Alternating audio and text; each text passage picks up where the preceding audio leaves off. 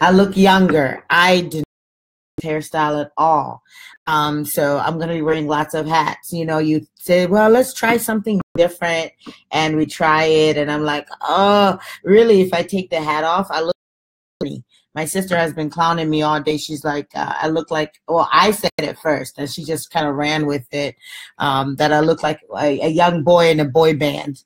And so the only way to remedy it is definitely going to be to wear hats for the next for the next 2 weeks, because I don't want to spend money on hair and then take it right out. But if I had that kind of money, it'll be fun. It works well with the topics that we're talking about, because we are creatives, and one of the things that you will find about creative people is that they're consistent, constantly changing their hair, and they're changing how they look. So you guys, Periscope knows. Facebook is just getting used to me, because I haven't been doing Facebook Lives, but y'all know, constantly, let me fix this part here, constantly changing my hair. So that's just part of the creative nature. We just get bored easily with things. So today, 4 pitfalls of creatives as well as prophetic people. Obviously, we're getting ready for our creatives conference, Creator, and today was the last day for early registration. We're going until tomorrow night, midnight, but we want all our worshipers, our creatives, to make sure that they take advantage of early registration before we go into regular registration starting on Wednesday. So I wanted to share about that, but let's jump right in. The folks on Periscope are here and ready. The people on Facebook are coming in slowly, and that's fine. Touch on 4 areas psychologically, which I absolutely love to teach on, when it comes to dealing with people that have creative minds. And one of the things that I said earlier, that you will find that prophetics and creatives, what about the admin course? It was supposed to end tomorrow. That ends tonight, midnight. I'm going to throw that in. Someone's asking about the ministry administration course. The early registration was supposed to end on the 15th, which is today, and it actually ended on the 15th at midnight. And so we had to go in there and just shift it so that it ends tonight at the 16th. So for those who are taking the ministry administration course, you have 3 hours if you're on the East Coast, and maybe 6 hours if you're on the West Coast. In other countries, you may, but you can email us for that, for the ministry admin course. All right, so let's jump right in. So I was talking about the creative realm being very similar to the prophetic realm. And the reason for that is the same ability that God used in terms of creating even the earth. He spoke it and there it was. And if you look at the diversity of plants, and you look at the of colors, and look at the diversity of animals, if you look at how our bodies are made, all of it speaks to the creative genius of God. And so God saw it and he said it was good. He spoke it and it was good. And so when we look at creation and we look at how God does things, everything about it is in the creative realm, but it's also in the prophetic, bringing what is in heaven and bringing it on earth. So part of the prophetic is to see, hear, sense what is happening in the spirit realm, especially the prophetic, which brings the future into the present and call it and cause it to come and manifest in the earth realm. So you will find that a lot of people, tell me about my shirt, you will find that a lot of people who are very creative are also very prophetic. As a matter of fact, I don't know many creatives that are not prophetic. I know that they're prophetic because they don't understand how their giftings connect. Now, you could, let me not say that. You could sing, right, and not necessarily be a creative. When I talk about the word, I'm talking about people who actually make things, people who actually create things. So you could be a singer or you could be a songwriter. If you're more in the songwriter, you're creative in that you the songs. Now, singing is also creative in that, you do different things with your voice and you create the atmosphere in which people, are grasped by your words. But when the prophetic realm and the creative realm, I'm talking about the ability to create something that is not there and cause it to manifest. So that's people like sculpture, people who people who definitely write poems, people who cook, people who decorate their house very well. They're able to take concepts, sometimes they see them, sometimes they hear them, and then they come into fruition. Obviously, musicians that write, masterpieces. I was like in heaven this past weekend. One of our church members got married, and they had like a professional Dr. So-and-so. You could tell he's been teaching piano like on college level for years, and the man did not miss one note, and he was playing like the canon in D, and songs that you absolutely love that you want to hear at weddings, and it was so beautiful. So there's this creative part that's connected to the prophetic part. So you're going to see similar struggles between people prophetic that prophesy and people that are creatives, and the Lord is using them to use their art to create. And you guys heard me say things like singing, like cooking, and how you dress is an art. It's an art. It's an expression of who God is. I started this Periscope Facebook Live with how I change my hair all the time, and this one I felt like was a flop. But genuinely ourselves and truly who we are, right? What we're going to be is confident in our expression of who we are. So one of the biggest pitfalls of prophetic people as creatives is their struggle with their personality. Their struggle with their personality, because the Lord has wired them to think differently. Oftentimes they're going to feel left out. When they're ahead of time, there are going to be times when they just see things differently. They look at objects, they may look at them in an abstract way when others are looking at them in a more linear way or concrete. They may think more than they speak. They may be more articulate than quiet. There's so many different things about prophetics and creatives that to that realm. And the first area that the enemy is going to attack you in is your personality. He's going to make you want to believe that something is actually wrong with how you dress, with how you sing, with how you write, with how you dance, whatever that realm of the prophetic is. And the enemy, he attacks your personality through rejection. So the prophetics as well as creatives are going to experience is rejection. They're going to experience the enemy maybe using other people or them believing lies from the enemy. They are not gifted. Not only are they gifted, but that their gifting makes them feel making them feel what's the word I'm trying to say? Ostracized. It's making them feel unaccepted. It makes them weird and not normal. So what the enemy wants to do early on with a creative or a prophetic person is that he wants to shut that realm down so that you are not open to it and you're not growing into it, because the enemy knows that when you are your truest you and you're fully walking in confidence in your personality, then the glory of God is manifest. The glory of God is not made manifest through us being somebody else or us mimicking anybody else. The glory of God is most made manifest when we allow God to in how we are. So when you're dealing with creatives and the prophetic people and you're struggling with rejection, it's also going to attack your relationships. And this is stuff that you got to get healed from early on, because what the enemy is going to try to do is say, no one understands you. You're so weird. No one's going to get you. I don't know, and then you start saying, God, I just want to be normal. I don't know why people start isolating yourself. The moment you start isolating yourself, you begin to open up a door to depression. So a lot of times people say, oh, creatives and prophetic people are moody and their emotions are, but we shouldn't be.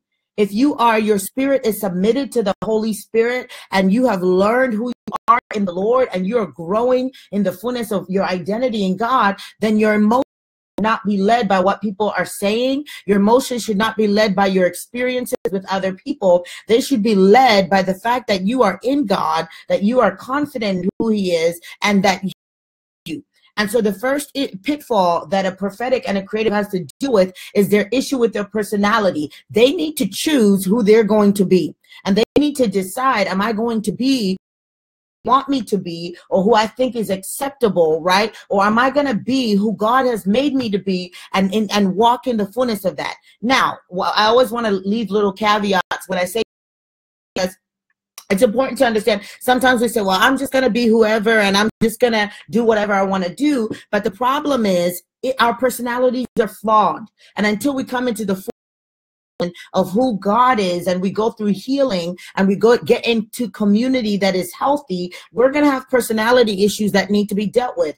And I'm going to hit some of those. But we have to make sure to understand that the core of who we are is because God says we are those things and not necessarily something that we're trying to prove or something that we're trying to do. All right. So the next thing with a pitfall that I see all the time with prophetics and with creative people is the issue of perfectionism.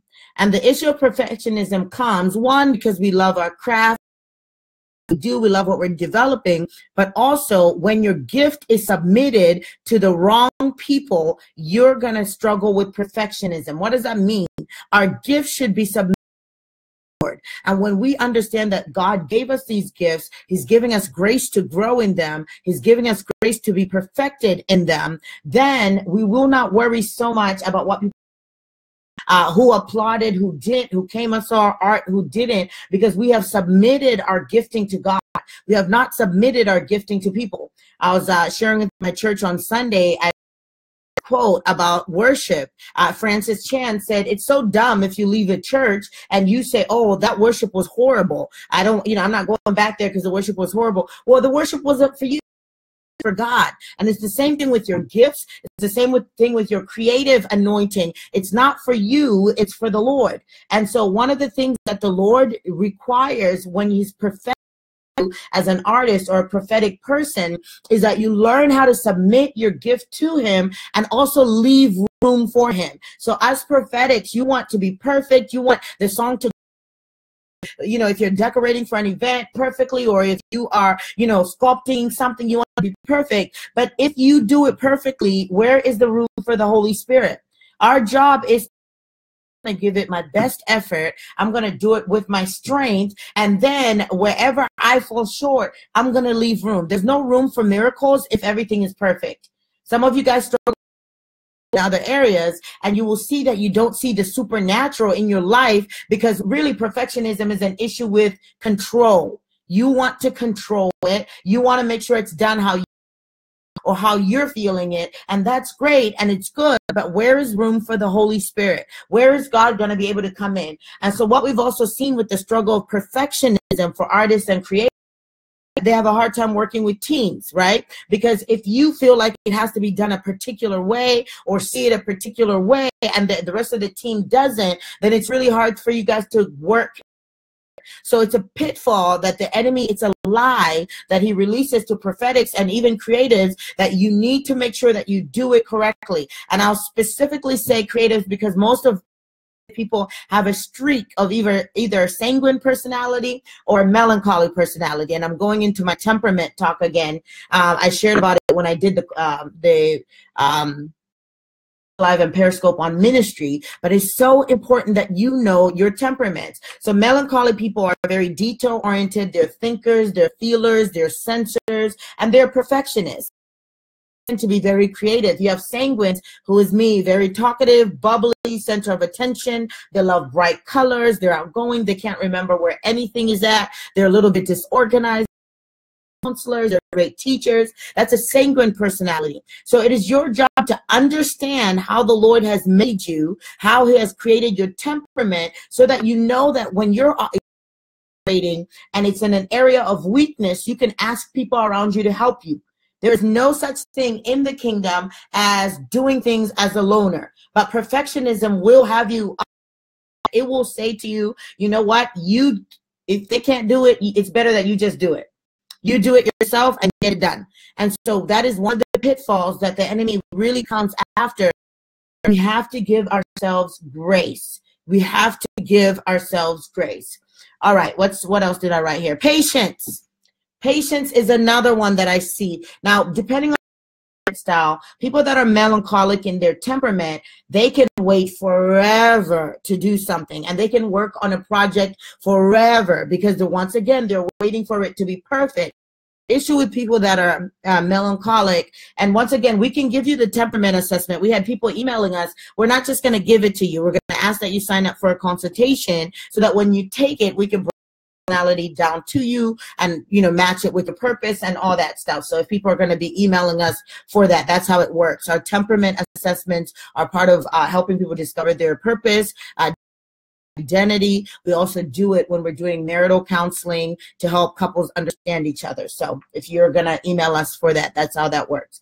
So when God is dealing with patience, for those that are melancholic, it's not really an issue of patience in that they can't wait. It's that they take too long.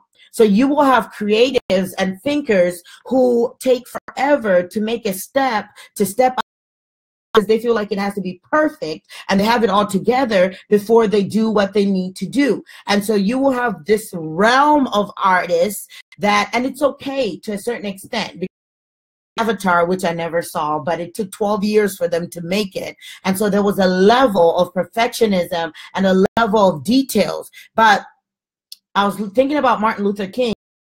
Okay, and I was saying, you know, people who make impact on earth are not necessarily people who live the longest. They are the people who speak up at the right time. So Martin Luther King, but he understood the window of opportunity that he had to speak up. If he had waited to say, well, let me understand this better, get more information, whatever, he may have been dead before he released. And so one of the issues that artists and prophetic people have to deal with is making sure that they do not wait too long in releasing whatever they're creating, that they miss a window of opportunity, but they don't do it at all. And people that struggle with perfectionism start to struggle with faith.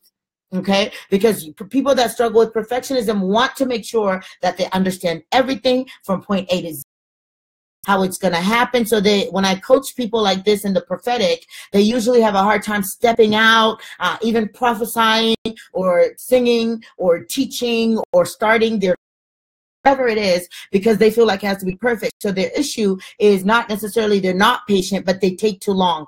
Then you have the other end of the sanguine, and I'm going to teach on this at our career personality types and all that. The sanguine personality, where we are more like, okay, we got it, we see it, we feel it, right? Let's do it. Whereas the Lord is like, I know that you see it, feel it, but it's not necessarily the right time to do it. And so it's a matter of learning how to wait out the things that the Lord has to develop in you. I can say truly that is one area that I've developing from when I was really young and immature in ministry, and even, you know, as a prophetic person, where I would get information. This happens all the time. I coach people out of that they've gotten them in because they heard the voice of the Lord. Oh, God said to start a business, so I quit my job the first week. No.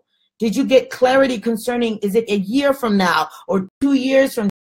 You know, God told me that I was going to be a millionaire, and it's been 6 months of me, you know, here in New York, and nothing is happening. Well, you haven't been there long enough.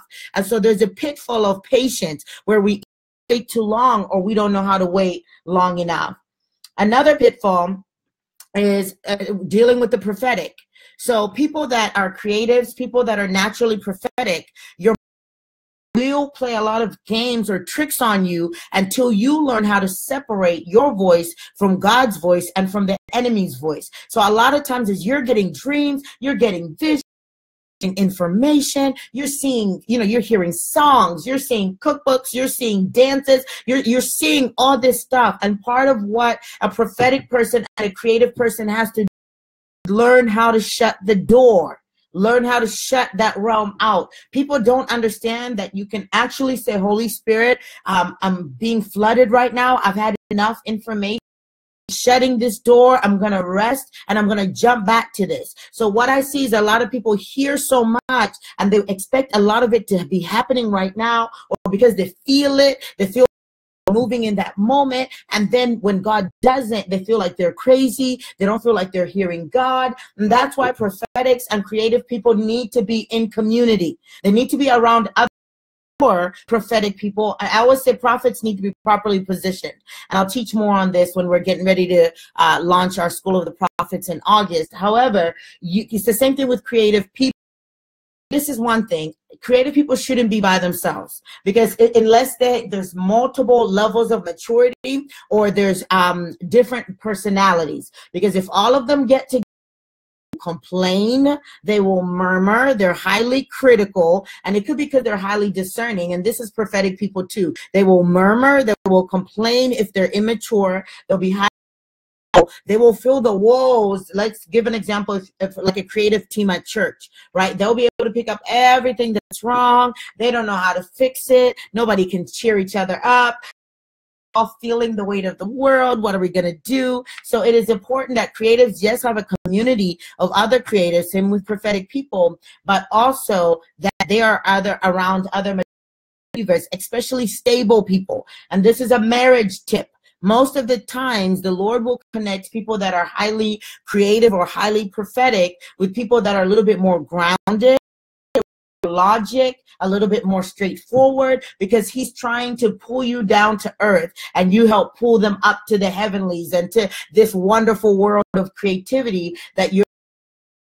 So it's really, really important. The last thing I want to touch on is mental illness, which is connected a lot to the prophetic, because creatives and prophetic people are highly sensitive, and they sense up. What happens is people end up being diagnosed with things like depression or bipolar because what they have not been able to discern. Someone said, I think I need a email us, info@askdoctorfaith.com. We'll help you through all this stuff. They have not been able to discern when it is them or the Holy Spirit or the enemy. And on every emotion, they take on everything, the sense. Give me a second, I gotta plug in my phone. Let me plug in my phone here before I lose all the folks on. Be good. All right. So they take it on as their own emotions, and then they end up not being able to really separate. And so then you end up being extremely anxious or extremely worried. So part of the battle for creatives is learning how to understand the battle of your mind and learning who you're warring with, learning how to take authority over your emotions, learning how to take authority over your spirit and bring it into submission. All right. So I'm going to take some questions. I know people had already started asking questions. Do you have a sliding scale for do this month? It depends on the situation. When I hear, different, if I hear your story and all that, then we're led by the Holy Spirit. It is a business, but we also in the ministry of helping people. So there are some times where we will do a sliding scale. This month we have slashed all my prices. So what we're February and March, we're not charging this month. So this would be a great month to take the opportunity to invest in your counsel, in your coaching, and in your healing. Take any questions on the prophetic, creative, ministry class. So tonight, like I said, we are the ministry administration class is closing for early registration. How can you know you're exactly sure? There are assessments that you can take, and then you want